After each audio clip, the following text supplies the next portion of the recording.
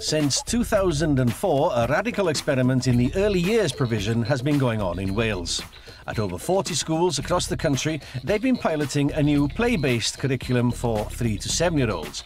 And from 2008, it will be implemented in all schools. Welcome to the foundation phase. Well, when I first became minister back in the year 2000, it struck me that there was a real opportunity in Wales post-devolution to look at best systems of education across the world and then see how applicable they were to Wales. Countries which had very, very good early years education were actually turning out more literate and numerate children at the age of 11, and they were also having better participation by adults in post-statutory learning. So I was particularly interested that if we were going to make a whole system change in Wales to education, that we should start with the early years. Cadle School is in a challenging area of Swansea. They're a pilot setting for the foundation phase, and this programme will look at how they're encouraging language and literacy in their reception classes. Because what we're going to do now, I'm going to pass the box around, and you can all choose an animal, and what I want you to do is say what that animal did. What did the sheep do? Sheep, bark. Bark, bark. Right, pass it to Shania then. I thought you'd choose a rabbit. Bounce, bounce, bounce. The rabbit bounced. To cover all the aspects of language and literacy, there's a wide range of activities that we do. I mean, speaking and listening, I would say it's the core of everything. That is our main thing. They yes. can't speak and listen to others. They develop, can't learn anything, can they? Thought processes, you know, because a lot of the children come in and they really haven't got the listening skills, and I think that's a big problem throughout all teachers. When we go on courses, that's the one thing that comes up all the time, is that children are coming in with very poor listening skills. Right, good night, Owl. Let's have a look and see what happens in the story. Owl tried to sleep. The bees buzzed. Buzz, buzz. And Owl tried to sleep. The squirrel cracked nuts. Nut. Crunch, Crunch. crunch. Crunch. And Owl tried to sleep.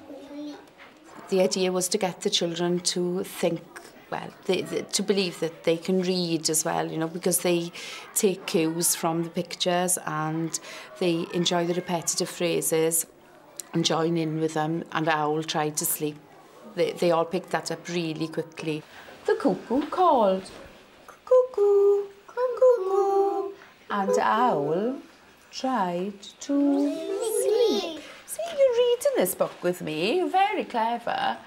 With reading, we just want to get them at this stage to really, really enjoy books, to want to read, to develop these positive attitudes to books and reading. I mean, I know of older children who perhaps can read a book. They don't want to. They don't do it through choice. They'd never just willingly pick up a little book and go and read for themselves. But you'll often see children going into the reading corner and they play in it reading, I know, but that's fine. They're reading the pictures, and we're getting them then to connect that the written word is what we are saying when we read the story. After the storm, after the storm. We're reading Percy the Pathkeeper. It's not just one book. There's a whole series of books, isn't it? And we started off with just the one book, but the children have enjoyed it so much that we decided now we're going to keep Percy for the whole of the year with us. And they're going down really, really well, aren't they? And we can see lots of potential to extend the curriculum through that, exactly. You know?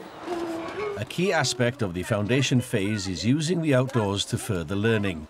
Schools are encouraged to treat the outdoors as an outside classroom. We read stories for different reasons.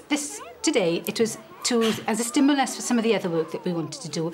They were enthusiastic to go outside and collect the acorns. And the story then acted as a stimulus for us to actually want to go out and collect acorns. It wasn't like, we're going to do this today because that's what I got on my planning. There was a need.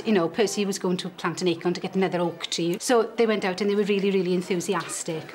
It's quite interesting that their behaviour and the way that they respond to what's going on around them is different, completely different, in a different environment. Children who are on the carpet and perhaps were a little bit nervous to say anything or to join in, outside, they're completely different.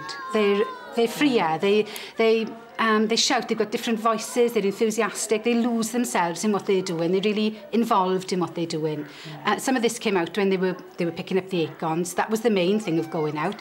But of course we saw spiders' webs. We saw blackberries. We saw different coloured leaves. We saw lovely big fat slugs. It was all just sheer enjoyment for the children then.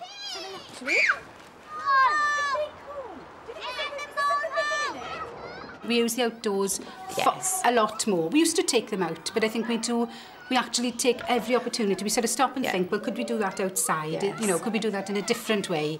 We've got several milk crates. They look like junk to anybody, you know, bits of wood, but they create so many things out of that. You know, they build houses, bridges are their favourite thing at the moment, and they just link them all together with planks of wood.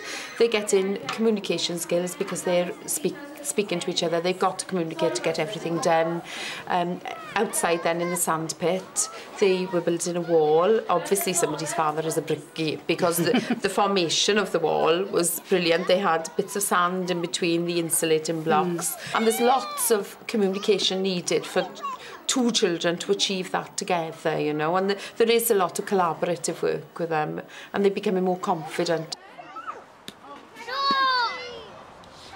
I wanted to pick up this whole notion of a skills-based curriculum, actually that we should look at learning by doing, not just learning by knowing. And that's not least because a lot of kids come into the education system unable to socialise, unable to express themselves appropriately in language, but still very able to play effectively. How we could channel that in terms of other activities and their learning potential.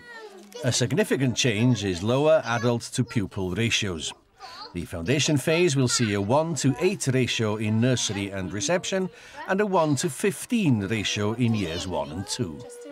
The role of the nursery nurses and other classroom assistants has changed, I think, in that we have deliberately made more and more efforts to allow them to be part of the planning process. They've always played a part, but now it's a significantly improved part. They've got a huge amount to offer. They've got lots of ideas, and they work alongside the teaching colleagues. We're very hands-on with the children. It's more playing. We play a lot with them. We get involved in their play in roll time, and we do activities with them. Each activity, there's always one of us there. So when the children have free choice to go around in each area, there's always one of us there to help them then, or you know, to just overlook them. So our nursery nurses have got a really good understanding of what is required and what is important about what they do. Yes. And you know, they have a role in assessment.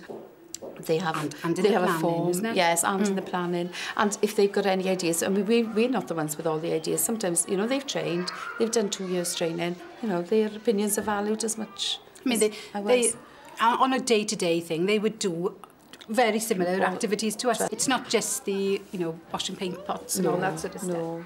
Which one do you like the best? The Dogs owl. are lovely, dogs are. You like dogs? Yeah, because they're lovely. With the foundation phase now, it's more a practical approach to learning, and they learn through activities rather than sitting down and having a group doing a worksheet with, you know, getting things down on paper. It's done in a more practical way. There, Cameron.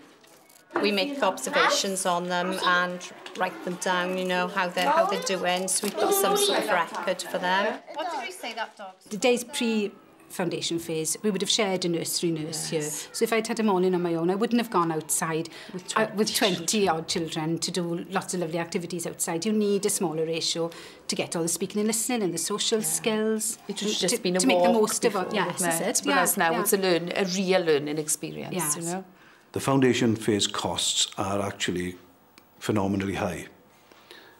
It's meant, because of the pupil-teacher ratio, that we've had a lot of extra funding which we couldn't possibly match otherwise. But the Welsh Assembly Government have made a commitment that by September 2008, when all schools come on board in nursery and reception, that they will provide that funding. Well, we're putting a lot of investment now into training additional staff, and because we're rolling the foundation phase out year on year, we'll be putting increased investment in. This is costing us a great deal more than the traditional education system at Key Stage 1, but we are prioritising this as a government because we think it's worth it. Pass the magic box round and round, round and round. round and round. Pass the magic box round and round and see what you can find. Have a little peep now, Kyle. What is it? Put the lid back on. Put the lid back on. Quick, quick, quick, quick. What have you got, Kyle? It's a little snail. Let's see what we've got so far, shall we? What's this? The star.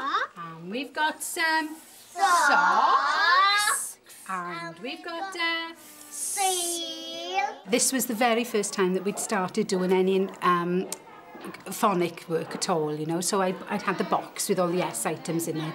Obviously, the passing around is a big thing with the children. You know, we're building up on their sort of personal and social skills and speaking and listening all the time. But it happened to be today with the phonic awareness of the letter S as well, you know, the beginnings of reading, really, then, isn't it? Following that activity, then, the children worked in the group so that they could make S shapes. I mean, you know, we wouldn't sit them down with a worksheet and, you know, and just have them copying there. You know, we're developing their muscles and their fine motor skills as well, and, you know, just the enjoyment, really, and they chat amongst themselves. That's what we start off with. It doesn't always stay on letter S. They might think, OK, I've done that, now I'm going to do something else. But, you know, some children then automatically go to the coloured sand and with a little stick, and they'll make the letter S. And they'll track it that way. We had collage work going on again, you know. So it's just to look at all the links to get as many skills out of the one activity then. The foundation phase encourages children to begin writing only when they are developmentally ready to do so. There is no SATs testing in Welsh primary schools, so children can progress at their own rate. Have a look at the book. The bees, buzzed, buzz, buzz, and owl tried to sleep. So do you think we should write something about your cow here? Yeah. What should we write? Children begin writing when they are ready. Yes. Some will go and start emergent writing now. Yes. You know. Some have come in being able to write their names, you know, from the nursery. Yeah. But some just aren't ready And yet. some are nowhere we near take that. it from, because of the numbers of children we've got and the ratio, it's easy to observe them, assess them, and to predict when they're ready for that. They do it themselves. They don't have to do XYZ by the end of reception. No. There's nothing like that. It's yours. There you go. It's making it all fun for them and making them want to write, really, and not to see it as something that they've got to do that, you know, is a threat or anything. It's just all fun.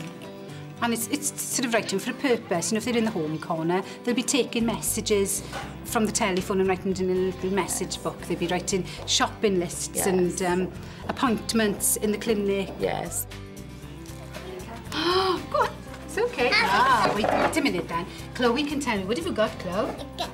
A cup. A big cup. I find that the children leaving reception are far more confident. Yes. They have a go. They don't, you know, the idea of failing doesn't even enter into it. Doesn't, you know, so that is a big thing. Yes. That in itself is an achievement, isn't it? Yeah. Thinking you can do things. Hammer. We hope that they will be confident speakers, willing to listen to others, to take on board what others are doing, to join in and to have positive attitudes and dispositions to learning, so that they want to learn to read and they just want to enjoy school. Yeah. Can't hope for a lot more than that, really, you know.